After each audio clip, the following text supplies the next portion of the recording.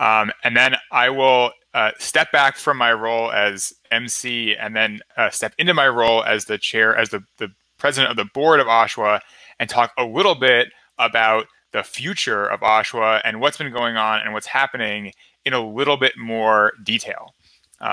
So the first thing that I want to talk about is, as Alicia said, Open Hardware Month. Open Hardware Month is something that we kicked off a couple of years ago, and it's a real opportunity to take time in October to find local events in your local community. So obviously, we have the Open Hardware Summit every year that is usually in one physical place.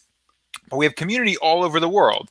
And so Open Hardware Month has grown into this opportunity where people can raise their hands and say, I want to be the person who is organizing an open hardware event in my community. And so you put together the event, you tell us, OSHWA helps aggregate all of them and let people know. And so if you are in a community and you say, oh, I really want to do something for Open Hardware Month, you can look and see if someone's already doing it. And if so, you can reach out to them and coordinate with them.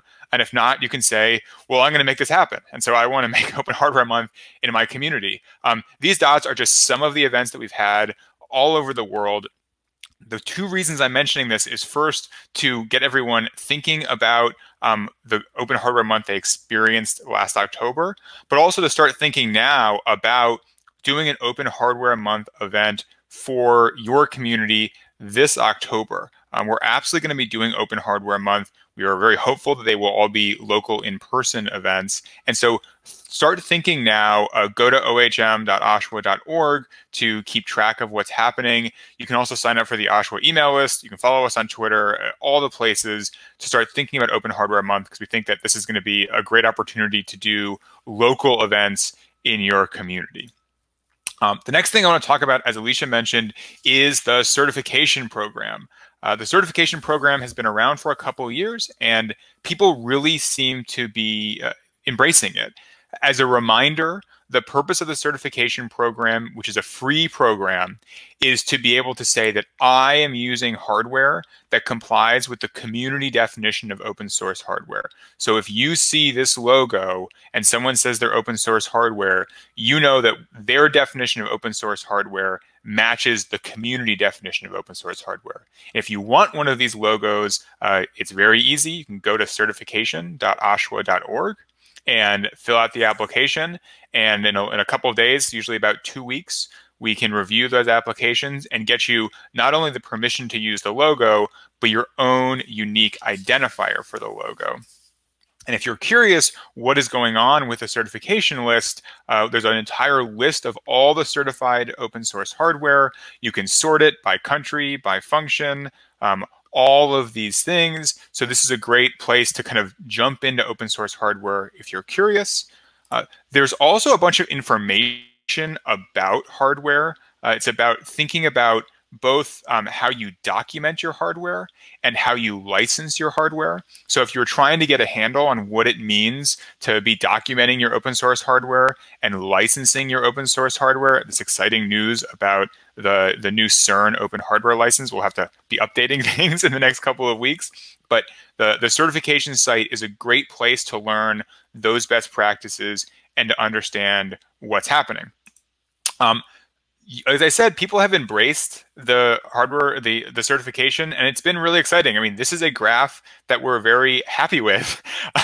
There's over 400 pieces of registered open source hardware.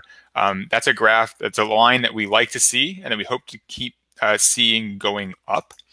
This is a slide from the 2010 summit, or sorry, the 2018 summit, that we were showing the growth, not only of the absolute number, but of the number of countries. Because I think what's important is to remember that open source hardware is a global movement. And so as you see, in 2017, there were 15 countries with certified open source hardware.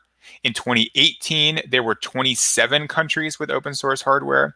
And now here we are in 2020, we have 36 countries with certified open source hardware. And so this is fantastic. If you're in those countries that have been certified and you want to find out what people are doing, go to the certification site to find out. If you're in a country that hasn't certified anything, you still have the opportunity to have the #1 unique ID registration number for your country. So go to certification.oshwa.org, jump in, and be the first in your country. Now, we're really excited about the growth of the certification program, but we want to be able to really kick it into higher gear. And so one of the things that we were announcing today at the summit is that we've just received a generous grant from the Sloan Foundation, and we are going to build out a read-write certification API. So what does this mean? On the read side, it will make it much easier for people to download information about all the certified open source hardware, to do visualizations, to do analytics, to present the information in a better way. I mean, we love the certification site and the certification directory, but if you can do it better, if you can do it in a more interesting way for everyone or for just a specific community, we really invite you to do it. We want different ways to visualize what's happening with open source hardware, and we think the read part of the certification is going to be really useful for that. The write part of the API is also really important. Right now, you have to go to the certification site to fill in an application to get certified hardware. That's fine. We think it's pretty straightforward and it's been working pretty well. But we would also love to integrate the certification process into the platforms that you are already using to host your documentation and to develop your hardware. And so we'd love to see the ability, if you've already uploaded everything to a platform, to have a button there that just says certify my hardware without having to fill in the form again with the information on a different site. We're going to be developing both of those things, the entire API, over the course of the next few months. If you are interested in either of those things, please let us know at certification.oshwa.org. Reach out, let us know. We'd love to talk to you more about it. We'd love to get you involved, especially in the development process. So that's the first exciting announcement. The second exciting announcement is a new program that we're really going to be focusing on, an outreach to the higher education community. And our goal for the first year is to get 12 campuses involved across a couple of different groups, right? Professors, tech transfer offices, granting institutions, students. And the idea is to make it easier to connect with open source hardware when you are working in higher education. So what does this mean specifically? Well, for researchers and professors, it means having information about how to think about and how to teach open source hardware, and also working with professors especially and researchers to make sure that their institutions recognize their contributions to open source hardware when evaluating them. Right now, if you're an engineering professor, getting a patent is valued by your institution. We're working to make sure that contributions to open source hardware are just as valued. For tech transfer offices, obviously trying to build hardware and then openly license it is something that not all tech transfer offices are engaged with. And so this is something that we're going to be working with tech transfer offices to make it easier for people within institutions to be able to fully license and fully open their hardware.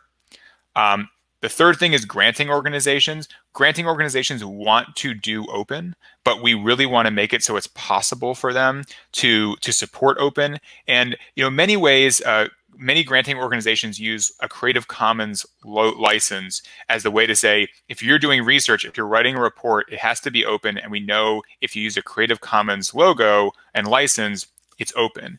We think similarly with granting organizations, if they're going to require their grantees to make open hardware, an easy way to do that is to say, hey, if it's certified, it's open. So that's a requirement of what's going on. The last thing is students. Obviously, we want to engage students. We want to get you involved. We want to build hackathons. We want to support you. We want to feed you with pizza. So these are all the pieces of this EDU program. If you are interested, and I hope you are, please reach out to info@oshwa.org so we can get you involved at the ground floor and really make sure that you are connected. The third thing that I want to announce is, as Alicia said, we are doing a new community survey. For those of you who remember, in 2012 and 2013, we did these surveys. They were fantastic. They were really great at helping everyone understand the community and understand what is going on. And so if you are watching this, I have two asks of you. The first ask is to fill out the survey. The second ask is to spread the word about the survey. Spread it to your community, spread it to your hacker spaces, spread it to everyone that you know who is engaged with open source hardware.